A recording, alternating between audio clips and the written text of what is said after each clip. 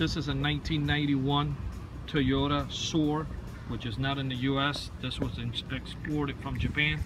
Of course, the steering is going to be on the right hand side instead of the left, which was a little bit of a challenge because we're used to bending towards the right within the past 30 years, and now we have to bend towards the left.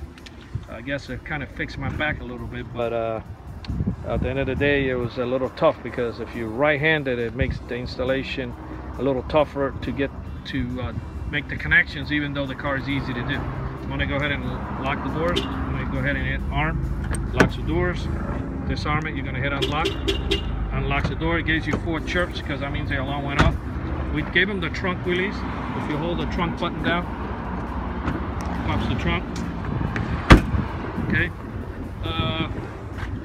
It's got starter kill, so if somebody breaks in, they turn the key in ignition, the car won't start. He's got the Viper Smart Start with the text alert. So basically, if the alarm fires off, he'll get a text message to his phone. It's got the shock sensor for the windows. It comes with 2 remote controls. I'm going to go ahead and fire off the alarm. Okay.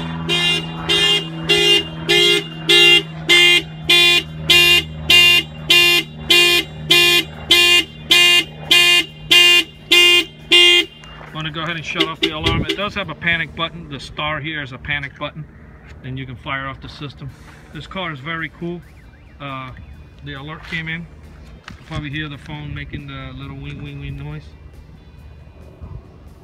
There's that the alarm was triggered by shock sensor. It's kind of hard to see on the actual phone because of the sun out here, but it gave him the little siren, and it'll also send him a text, and then you can program it to get an email. It takes about maybe 10, 15, 20 seconds sometimes. It all depends how backed up the servers are for you to get your alert. This alarm was installed here in Miami, Florida by Auto Alarm Specialists on this Japanese import. Thank you for watching this video.